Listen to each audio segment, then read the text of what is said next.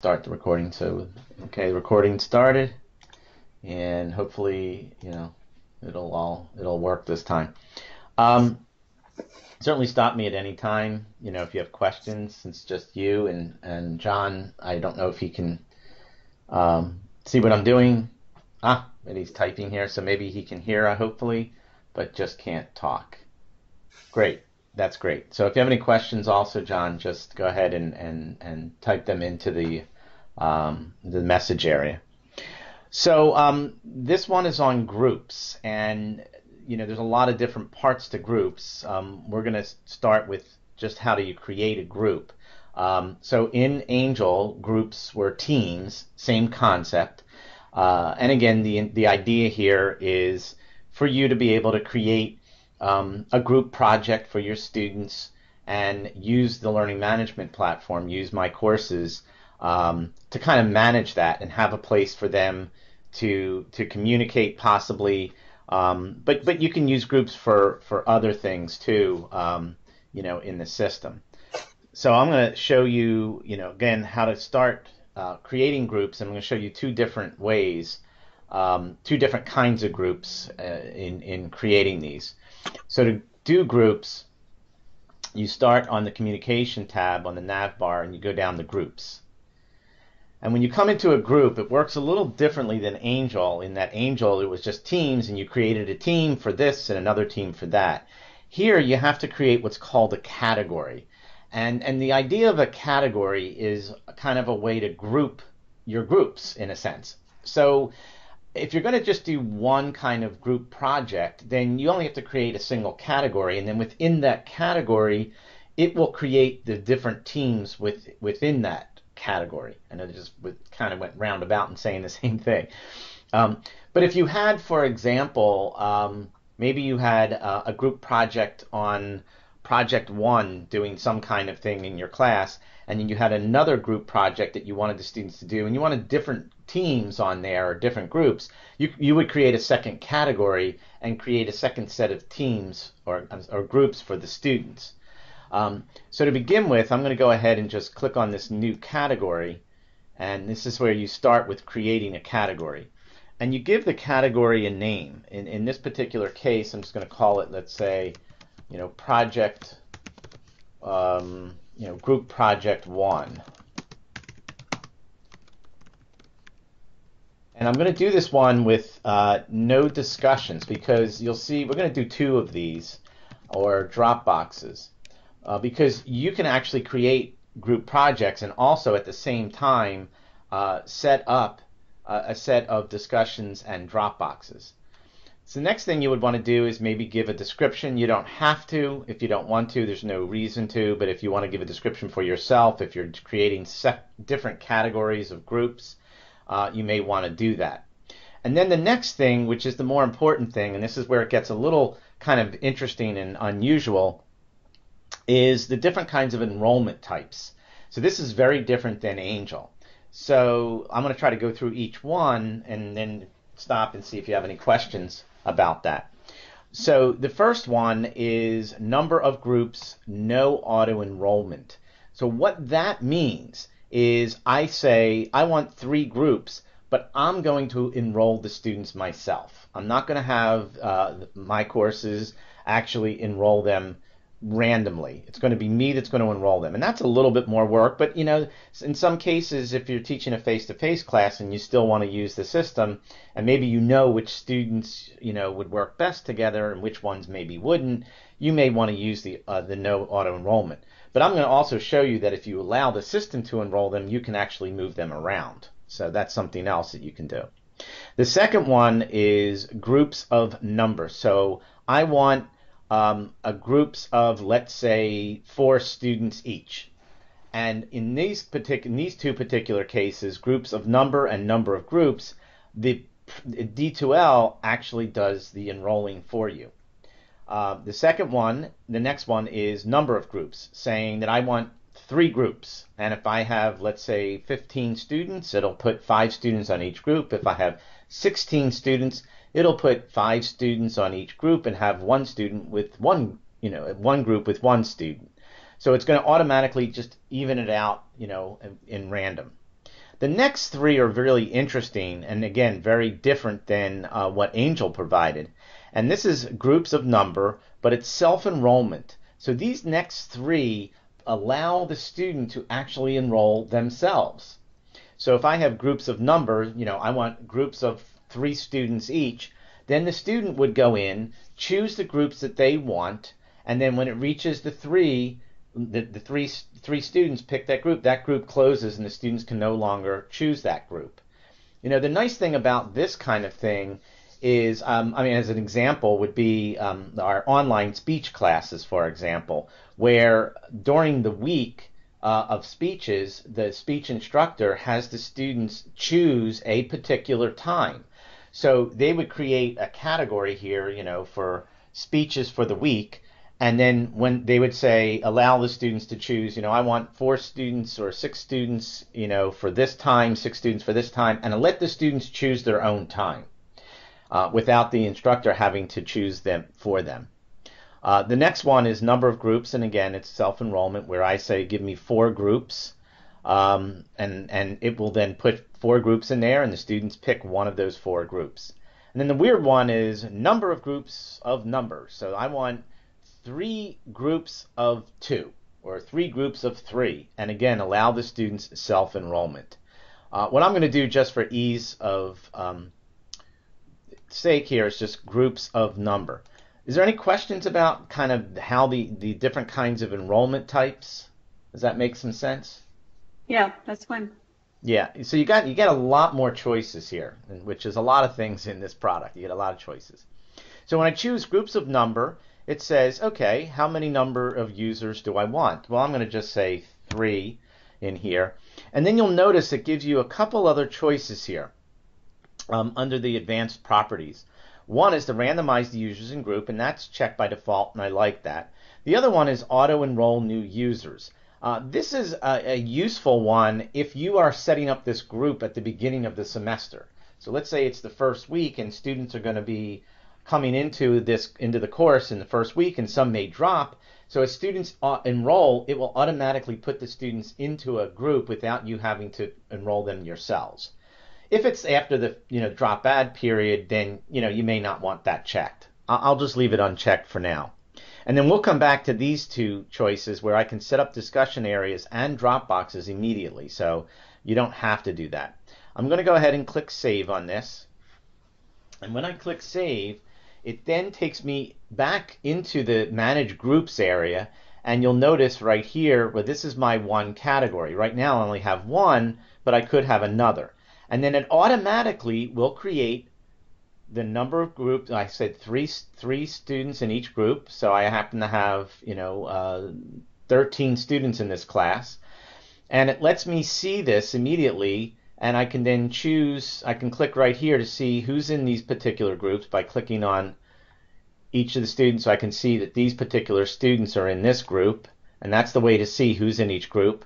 If I wanted to change the names of the groups, which you may want to, because it just creates these generic names. In Angel, you had the choice right there to say, oh, I want this to be team, and then put team 1, team 3, whatever. You can actually put the name on there. If I click on the name of the group, this is where I can actually change the name of the group and call it group 1, and maybe call it red team or something like that, and go ahead and save that. And then you can see it then put it down here as red team. Now the other thing that you can do in this particular space is, this one student is kind of this outlier, and it's not really good to have only one student in a group. It makes no sense. So one of the things you would do, and again it comes down to these little down arrows and the wonderful little context menus. If you click that on the name of the group itself, you click on enrolled users, you're going to get to this other interface that's kind of nice, that you can get to see all of the students, and you'll get to see which students are on which team. So I can see here that this train 32 is in group 5. That makes no sense, so I'm going to uncheck that and move that student into another group. This little icon means that they've been enrolled into at least one group. They can be enrolled in multiple groups also. You can have students in more than one group if you want. And so you can see right now, if I go and save this, it then takes me back, and then I see that this has 0. I then can checkbox that and click delete, and I can go ahead and delete that group. Now I have my groups here like that. So that's how you create groups. What you can do in this interface also is, if you want, you can actually checkbox the name. You can click email, and this will email everybody that's just in that group. So that's another way to send an email. I'll show you the interface from a student perspective after we create the second set of category groups, and let you see kind of what a student can see also. So any questions on creating groups? I mean, we really don't get into what you can use them for, obviously, but there's a lot of things that you can use them for in my courses. I mean, you can restrict certain pieces of content to a specific team. You can restrict when certain groups can have access to Dropboxes and those kinds of things. So there's a lot of things you can do with groups. And again, using them for a project, the second way we're going to do this by adding discussions in Dropboxes is maybe makes more sense. All right. Any questions about that? No. Okay. So I want to go ahead and create a new category. So this is another set of groups. And in this case, I'm going to call this group project 2. There. Why isn't it going over there? Group project 2, and I'm going to have discussions in Dropboxes. In this case, I'll choose number of groups, which is, again, so it's just a number of groups, and I'll choose 3 groups. And in this particular case, I'm going to go ahead and set up discussion areas and set up Dropbox folders. So in this particular case, I want to have a space for the students to communicate with each other as a group, and then students to be able to submit something to a Dropbox. I'm going to click Save, and now it's going to take me to a new interface. What it's doing next is it's going to ask me to set up the discussion area. So I have to choose a forum for my discussions to go in. And so now we're going to come back to some of the training where we talked about in discussions you have forums, topics, and threads. So we have to have these topics that these groups are going to be set up into a forum. And it's really kind of best, if you're doing a group project, to probably create a new forum and call it, project 2, or let's say group project 2. I'm not going to use anything in the description. I'm going to go ahead and save that. And then I'm going to go ahead and click create and next. The next thing is I'm going to create a Dropbox. This is a group Dropbox, so I'll call it Group Project 2 Dropbox. And this is just like if I was creating a Dropbox, without being a group. I can use and enable the originality check. I can actually add it to the grade book. So normally you'd want to, so I'll click New Grade Item here. And I'll call it again Group 2 Project. And the thing about that's interesting, and I'll leave it at 10 points. Let's do 20 points. And I'll just go ahead and click Save on that.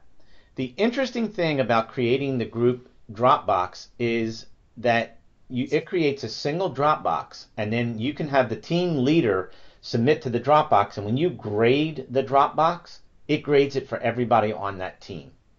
Oh, that's nice. So that's really, that's different than what's in Angel. In Angel, you could not, you'd have to put the grade in for each individual person on the team. In this particular case, it'll grade it for everybody. Here's where you put your instructions, do this. And you can attach a file, and then again, you can use the submission options. These things are all, again, if you were creating a Dropbox, would be the same kind of properties. I'll go ahead and click Create. It'll say, everything is done. It created all those things. I'll go and create, and this is Bizarro World, because where is Save and Close? No, click Cancel, but it actually did create it. That's weird. It is weird. And there's a lot of places in D2L that there isn't this Save and Close. So now I come back, and again, you'll notice if I choose this category, again, this is what I'm talking. This is an organizational thing. So it's real important when you start thinking about wanting to use groups in this product to start thinking about how I want them organized. How am I going to do it? Am I going to have a group project every 2 weeks? Maybe I'll have different categories for each of those group projects with different students. Or am I just doing one group project for the semester? You really got to think about that up front. And then I'll go ahead and choose on that category. And now you'll get to see that there's a Dropbox connected to it and a discussion connected to it. And if I go up, and again, if I want to see the enrollment, I can click on that context menu and click on the enrollment, and I can move the students around as much as I want. Now I'll go ahead over to the discussion area. So you can see now that it created my discussion forum, and it created 3 topics for each student, and it'll say group section restrictions. And I'm going to go impersonate a student so you can see this. Okay. If I go up to the Dropboxes now, you'll notice that now I have this new icon, which is for a group submission. This tells me that this is a group submission, a single Dropbox. This tells me it's connected to the grade book. And when the grades are put, when it's put in there, whatever team put that in, that team will get that grade. Now it's not connected to the lessons yet, but you can do that, like you normally do. If we did that in Module 10 of our training, where you had to connect stuff, that you already created. Right. So I'm going to go ahead and show you this from the student perspective. I'm going to go in as the SPC demo student and go and impersonate that SPC demo student. Oh, and I forgot what team the SPC demo student is. Well, it'll show you. So if I go to content and discussions, you'll see that the SPC demo student is only in group 1. So the students can only see the group that they're in. Oh, okay. And they can't see anything else. Now, if the students want to see kind of who, where their members are, who are the other members in their group, they would have to go up to communication and groups. And then you'll see that in this case, they can click right here and I can see, oh, there's my members of my group. Mm-hmm. And they also have the ability right here to send an email.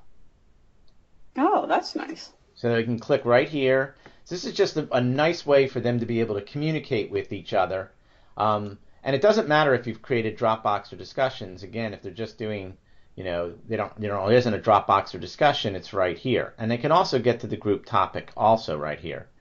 And again, with the Dropbox, they can come here and you can see that this is a team Dropbox. So if I'm team 1 and I submit to this, and then if I grade this, everybody on team 1 would have the same grade.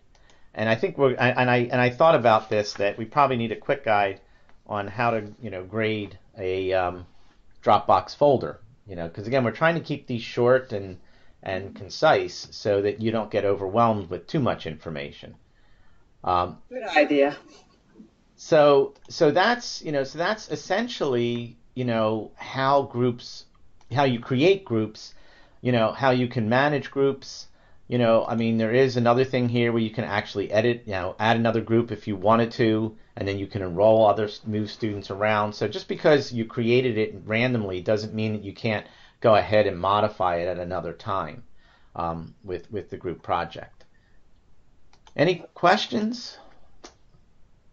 Not me. Frank, do you have anything?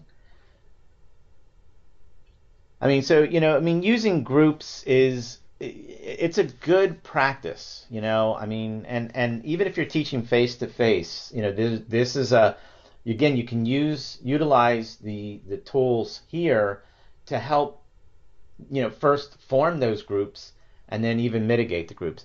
I think I want to do something since we have just a little bit of time. I want to show you from the student perspective how self-enroll works, because it's really kind of interesting. Okay. So if I'm going to choose self-enroll and I'm going to say, 3 students on a group, and I'm not going to set up any Dropbox, I'm just going to go ahead and let you see how students do this. So now you'll see that there's 5 groups. I said, give me, 5 groups. And now what a student would do, oops, sorry. Let me go back to the class list. So it's kind of an interesting, it's kind of a training thing from a student perspective. But the student would go to communication in groups, and they would see, oh, note, enroll in self-enroll, whatever the name of the group is. I called it self-enroll. And then they click choose a group. I'm going to be in, and they can see who the members are. So I'm going to choose group 1 or group 4, and I'm going to click select. And now I'm in that group. And notice the student can't edit that. Once they're in there, they're there. So when another student comes in, they would be able to see, oh, that student enrolled into that group. And I think that they can see, you know what, and I think what I'm going to do is I'm going to log in with my other account so that I can go in and impersonate, because with my IDT account I can impersonate anybody. So you can see what it looks like again from another student, and it's this one. So I'm going to be Ned Stark here. I'm going to impersonate Ned. Ned comes in. Ned says, I want to be on a group. So self-enroll. And look, Ned can see, oh, SPC demo. I like SPC demo. We want to work together. So Ned can select that group, right? And remember, I think I made it up to 3 for each group. So I'm going to go ahead and just do this one more time. Train, impersonate. So it's really, again, a training thing from a student perspective. If you're going to use self-enrollment, to know the student has to go to communication and group. And I'll choose that group. And now that group should be full. So if I think that's how I did it, I don't even remember. So if I did do it right,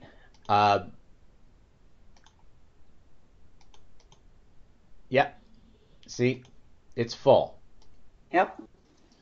So I think this is a really cool thing personally. I mean, especially when, allow students. I mean, it is good. Of course, sometimes you want groups to be diverse, and that's what the random thing will do. But in some cases, maybe you want students, who know each other to work together. Sometimes it doesn't work well. I mean, I think we've all been through that. I know I was in my college days, where it's like, okay, why am I working with my friend? It's not working well. So that's groups, and that was something a little extra just to show you that self-enrollment, because I think that's a cool little feature that, takes the burden off of you in creating the groups and puts the burden and responsibility on the student, for doing it. Any last questions? No, very good. Thank you very much. Great. That was great. Well, again, as I said, we'll be ramping up much more in January, doing many more quick guides. And I do want to just point out that as the quick guides, as I'm creating them, I'm putting them up into our on our blog. And so just because we're not doing a webinar doesn't mean you can't go. Just mouse over my courses and go to the quick guides, and you'll see that I've started putting the gradebook ones up there. And again, eventually we'll have webinars on those, because we get into a little bit more detail on the webinars, but I'm going to have a whole slew of them on the gradebook, and because the gradebook is an interesting space in there, and as we build them, they'll show up here, so you can always go ahead and access those anytime you want. All right. Yeah. How did you get to that again? Oh, so that is www.spcollege/OLS. Okay, OLS. It will switch to WITS, which was what our name was. Our name of our department now is Online Learning and Services. Oh, okay. OLS. Okay, Yeah. didn't know that. Mouse over my courses, and we're going to clean this up as soon as we get through the migration. And then Quick Guides is right there, and the recorded sessions are right next to it. Okay, got it. Perfect. And again, I'll be adding to this as I build them. And just because I don't think it's any reason to keep them hidden, I think they're going to be useful for you all. And again, they're really targeted and small. All right. Well, thank you all. Thank you. Appreciate it. Thanks for the help on the picture thing. No, no worries. That's why we're here. This really helped. I'm glad. Well, have a good evening. Okay, thank you very much. Bye bye. Bye bye.